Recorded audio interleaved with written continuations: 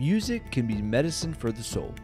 Local musician talent Chris Cameron and the Wayward Saints talk about their new adventures, including a joint project with the infamous Robert Tepper, who wrote and performed many songs like No Easy Way Out from Rocky IV. Well, my name's Chris Cameron, and I am the guitarist, songwriter, and singer for Chris Cameron and the Wayward Saints. And this is my friend Wolf. I'm one of the Wayward Saints. He's the waywardest of Wayward Saints. And he plays upright bass. And my wife, who could not be here today, plays the drums. Her name's Adrian.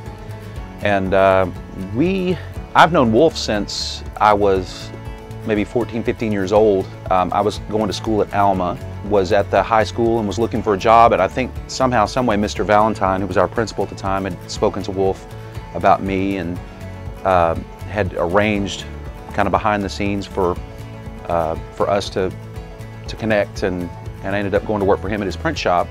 Years later, fast forward, I'm in the process of playing some music. I'm back in town. It's during the pandemic or right after, I guess. I go to Wolf and we start making some music, and I say, well, you know, he plays violin, plays banjo, guitar, all these things, and I said, you know, I really need somebody to play upright bass for this thing that I'm doing. And actually, my wife participated because Wolf thought it would be a good idea to bring another voice in, which it turned out to be a terrific idea. We added her in percussion, and it all kind of came together in that way. So now, through that process, I've started, you know, really in earnest writing a lot of music for this ensemble. Scaled it back, you know, to a place where we could do it in listening rooms and things like that. So that's how Wolf and I reconnected, which is really wonderful because, I mean, who gets to make music really with their wife and their best friends? You know, it's really a fantastic deal. One of the things that prompted us to do this was I'm started to have some hearing loss from playing in bands for years that I mean, they were good bands. But they were conventional bands. They were places where the bass player had an amplifier and the drummer played on a full set of drums and it were mic'd, and what it really did was hurt my hearing.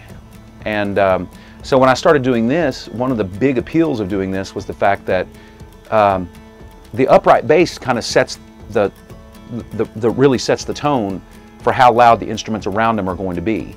So if we're louder than the upright bass, you turn it down.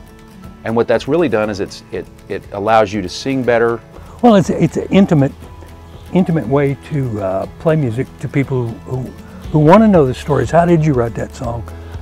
Why are you playing an upright bass? Or why are you playing an acoustic guitar as opposed to an electric guitar on that song?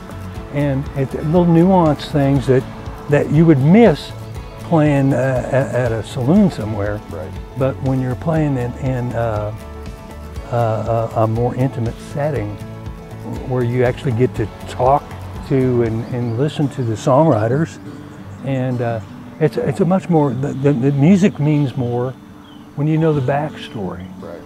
I'm watching Rocky IV one night, and the scene where Apollo dies, spoiler alert, after that is a scene where this guy sings and Rocky's in his Lamborghini driving around and thinking back about Apollo and the times that they had together, and it's called No Easy Way Out. And I thought, man, what a wonderful singer.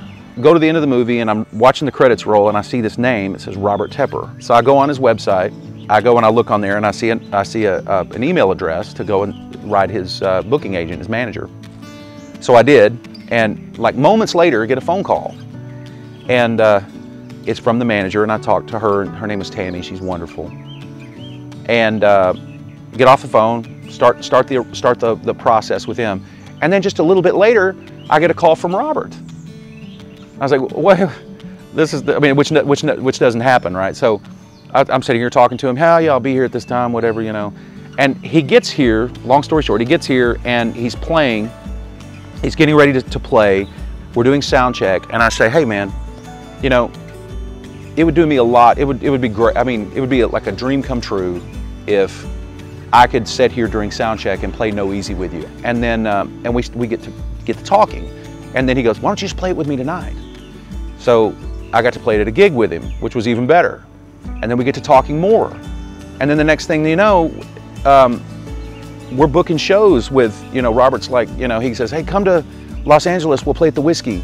You know, now I'm helping him with various business things with regard to his songs and licensing and just making, you know, really having a ball. But we're also working with Robert on a new record, which is a, not to give away too much, but Robert has a back catalog, 40 years of writing songs, several of which are large hits. So this iconic voice that you're gonna frame up in a way that's really stripped down and really makes him, you know, as relevant as he really is. What's even cooler is the fact that that guy can still do that plus all this other stuff, which is what's exciting. And plus he and I are writing together, Wolf and I are writing together, and I'm gonna say this, it's the best time of my life making music. It's the best time of my life making music. Making music with him, making music with my wife. You know, I don't want to do anything else.